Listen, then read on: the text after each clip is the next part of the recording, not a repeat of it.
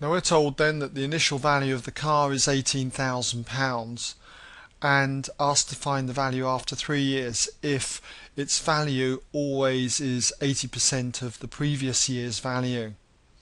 So after 1 year it would be worth £18,000, and what we would need to do is multiply it by 0.8. 80%, 0.8 of £18,000. That'd be the value after 1 year. After 2 years we would need to multiply this value by another 0.8. That's the value now after 2 years, and after 3 years we would need to find 80% or 0.8 of this amount, so we're times by another 0.8.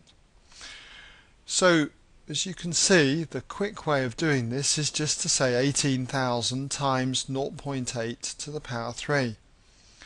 If they'd asked for 4 years, 5 years or whatever, the number of years becomes the power here. Okay, well for this problem anyway, all you need to do is just do this on your calculator, and what you'll see that you get, hopefully, is £9,216, which is what we had to show. Okay,